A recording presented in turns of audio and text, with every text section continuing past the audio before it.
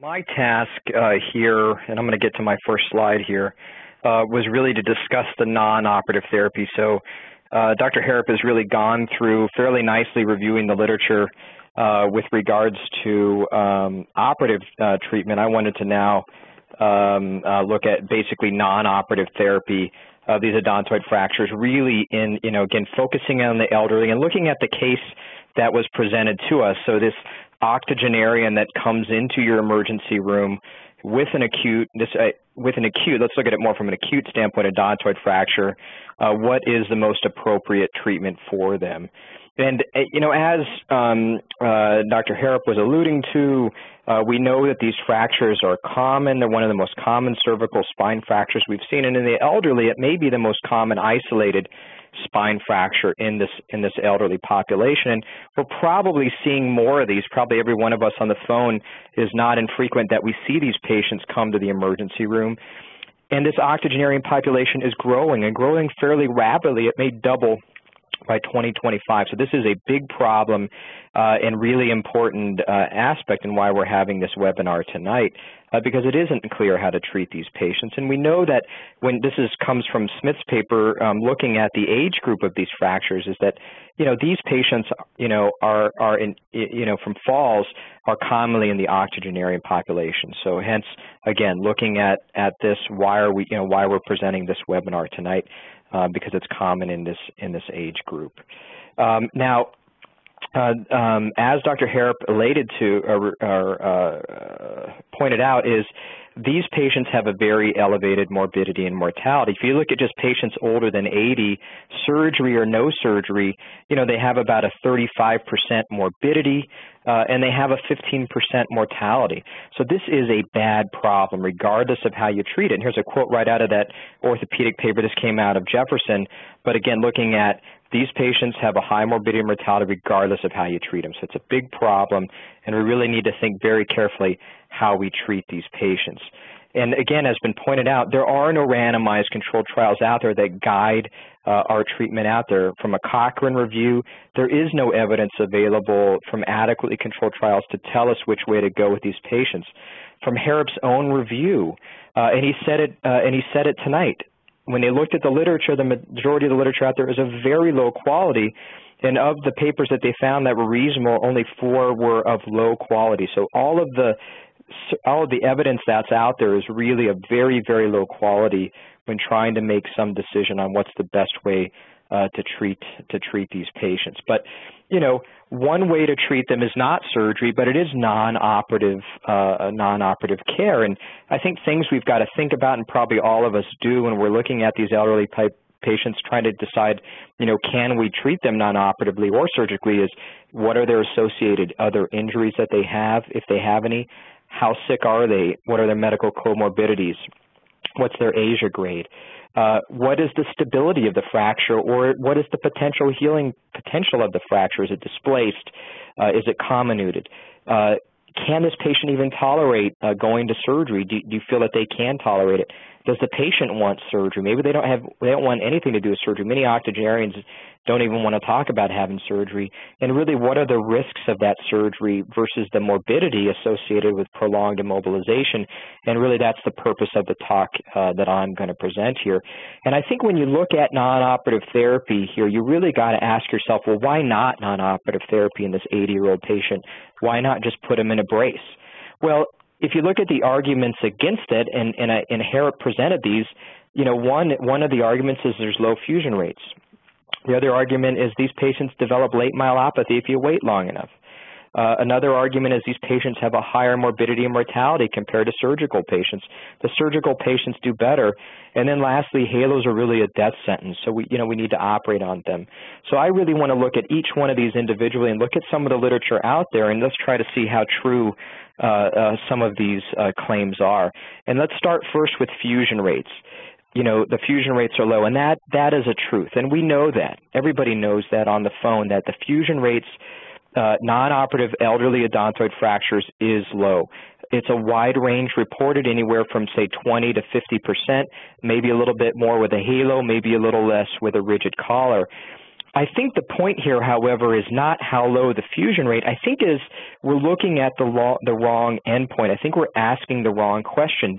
It may not be that important to get a solid fusion in an 85-year-old versus if you've got a 22-year-old with an odontoid fracture. These are two vastly different patient populations.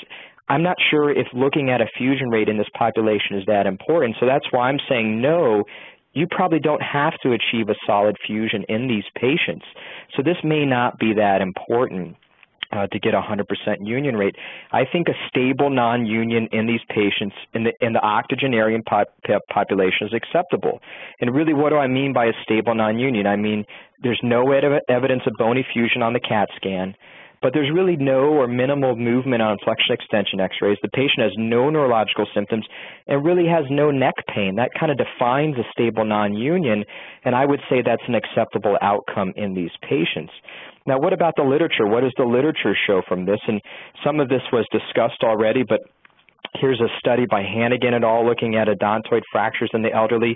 These were 19 patients, again, 80 years of age. These are octogenarians mainly. They had 9 patients out of this cohort treated with a collar. The follow-up was about 28 months, okay, so, moderate follow-up. Half their patients went on to a solid union, and 4, though, developed a stable non-union. And overall that follow-up period, there was no late neurological deterioration. And these patients, again, stable non-union, asymptomatic, back to their their lifestyle, but no late neurological deterioration. Ryan and Taylor's papers quoted a lot, 29 patients, type 2 odontoid fractures. These were treated non-operatively. Now, some of these were halos, so their union rate is a little bit higher at 77%, but they followed them for an average of 21 months and no late myelopathy in these patients. Back to normal activities, and a quote right from that paper is, vigorous attempts to secure both primary union and a sound arthrodesis for a non-union are questionable in the elderly except in unusual circumstances. So again, papers showing that a stable non-union is an acceptable outcome. There's a couple other papers, even the Mueller paper looking at 19 patients with type 2 odontoid fractures. They're a little bit younger, average age 59, hard collar, higher union rate 77%. But if you include from that study their stable asymptomatic fibrous unions, the favorable outcome and success rates up to 92%. They found no correlation between radiological findings and clinical outcomes and concluded that non-union of the odontoid could be stable without clinical symptoms and therefore does not necessarily imply a poor clinical outcome. So again, I think this study shows that a stable non-union can be an acceptable outcome in these octogenarians. But the question that's out there, and it was posed by Dr. Harrop, is, well, if you just wait long enough, these patients present with late myelopathy. And that indeed is a risk, I think, in a patient with a stable non-union. But really, let's look at the literature and see what is the risk. So if we look at that Hannigan paper, no late myelopathy. We look at the Ryan and Taylor paper, no late myelopathy. We look at Hart's paper. Harrop brought this up. It's only 5 patients, octogenarians. Followed them for longer, though, 55 months, no late myelopathy. So at least there's some studies out there, poor quality, that's showing that stable non-union, though, is a good outcome with no late myelopathy. Now, some of the papers that were quoted, and Harrop quoted these, looking at these patients saying if you follow them long enough, they develop a progressive myelopathy. So here's Crockert's paper, but let's look at his patients. So here's the 16 patients from that study, okay? If we look at their ages, though, really only 2 of their patients were octogenarians. And when did they present? 1 month after injury, 1 year after injury. So again, only 2 out of 16 were octogenarians. They presented very early if they presented late. And look, no weak hands before surgery, so I'm unsure how myelopathic they were in this study. So I don't think this study is representative of a chronic stable non-union in the octogenarian population. So I don't think you can necessarily use this as an argument against or for the development of late myelopathy in this older age group. The other paper that was quoted, again, looking at type 2 odontoid fractures causing late myelopathy, again, if you look at their 19 patients, only 2 of those patients had a true stable non-union. The rest of those patients presented with, at least at this point, with instability of C1 and C2. Look at their age. The average age was 34 years. The oldest patient was 68, okay? this is not a representative study for octogenarians with a stable non-union, so it's hard to use this data and argue that in your 85-year-old with a stable non-union, they're going to go on and develop late myelopathy. So again, I think the evidence is there that a stable non-union is acceptable, and a late non-union or late myelopathy may not be that great of a risk in these patients. So I just wanted to show you a patient example of mine, 81-year-old patient, fall from standing, a lot of medical comorbidities, presents with severe neck pain, neurologically intact. Here's a type 2 odontoid fracture. I don't have all the films. I'm going to go through it fairly quickly, but just to show what can happen. Rigid collar 3 months, soft collar for 1 month. At 1 year from them, no neck pain, intact, flexion extension x-rays, no movement, CT scan, no fibrous non-union, stable non-union. However, patient falls 15 months after injury. This is the thing we worry about. What if they fall again? Presents back to the ER with neck pain, neurologically intact, another CAT scan, no movement, stable non-union. Do you see the patient without a collar? So again, this can be a good outcome in these patients without much risk of late myelopathy, even if they fall again. So the next argument is the morbidity and mortality. We heard Dr. Harrop say that surgery patients fare much better with regards to morbidity and maybe mortality.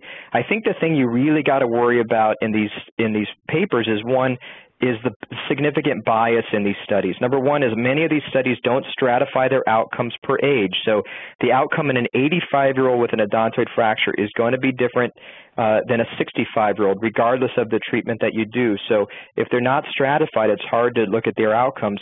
The other thing to consider is the significant bias in these studies. Again, these are not randomized studies. So you've got operative groups and non-operative groups. Most likely in these centers, the sicker patients, the ones with significant medical comorbidities, the ones that you would predict would not do well would be put in the non-surgical group, while you'd select the better patients into the surgical group.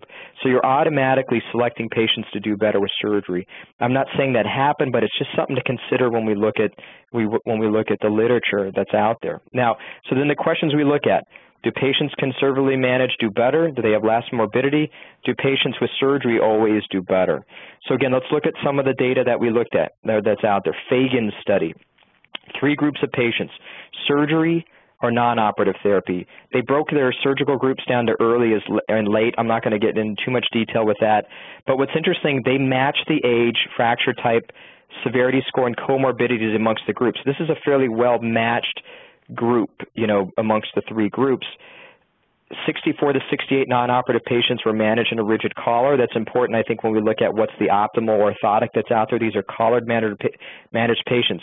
So when they looked at mortality, no different. Okay, so surgery did not reduce the mortality rate here. What about morbidity? Well, no difference in the groups with regards to need for trach peg, development of UTI or pneumonia, but significantly less DVTs in the non-operative group and a significant decrease in ventilatory days and hospital stay in the non-operative group. So again, arguing that perhaps less morbidity in the non-operative group versus those that underwent surgery. Smith's study, Harrop talked a little bit about this study. Again, 32 surgery, 40 non-surgery. These were older patients, 85 average for surgery, 87 average non-surgery. So this represents our patient population. Hospital length of stay significantly less in the non-operative group. No significant difference in mortality. Slightly greater mortality in the non-operative group versus the surgical group, but not significant, okay? So essentially equal mortality. However, there was significantly more patients experiencing at least one major complication in the operative group versus the non-operative group, with a big difference, 62 versus 35. So again, this would perhaps argue that the mortality is the same, surgery versus no surgery, but maybe the morbidity is less in the non-surgical group. Another study, this is the Showald study, the Chris Bono study. This is an excellent study, just came out 2011 in Spine, very well done. 156 patients, type 2 odontoid fractures, older patients, 81 years, 112 non-operative, 44 operative. Just look at the 3-year mortality, almost 40%. So again, just signifying this is a bad problem. But if you look at the 1-year mortality, the operative patients did better, 21% versus the non-operative, 36%. So this was the argument Harrop was using, that surgery does better in these patients. But if you look at how they break up their ages, the age of the patient matters. And there was a misquote from Harrop in his slide that he may have done on purpose, I'm not sure, but the protective effect of surgery was really only seen in those patients 65 to 74. So you had to be less than 74 to see a protective effect. When you started to get above 74, you started to lose that protective effect. And above 85, really no protective effect from surgery. And I copied this right out of their paper just for some proof so Harrop doesn't come back at me. But this is from right out of the paper. So we know there's a high mortality in these patients regardless of treatment, operative or non-operative. The mortality increases with advancing age. But here's the most important.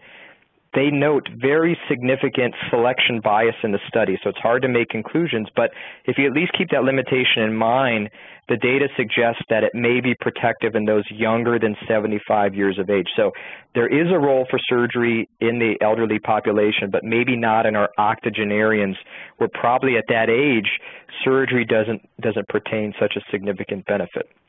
So when we look at the studies out there, there's vast differences in morbidity and mortality reported. The literature is biased, both operative and non-operative. I can't argue against that. So, you could argue that the non-operative literature is also biased, but it is biased.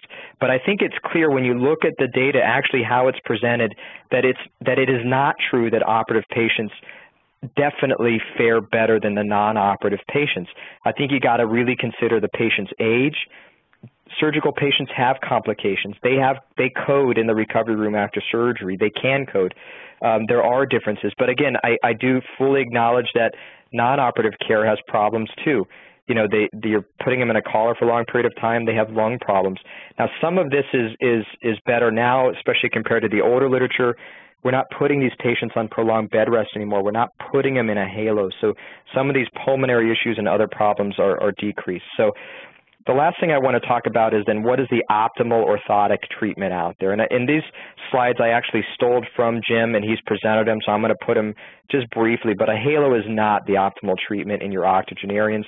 We know that if you look at just the halo vest group out of elderly patients with cervical fractures, the mortality is about 40% versus 2% in the less than 65 age. So again, showing high mortality in these patients managed in a halo.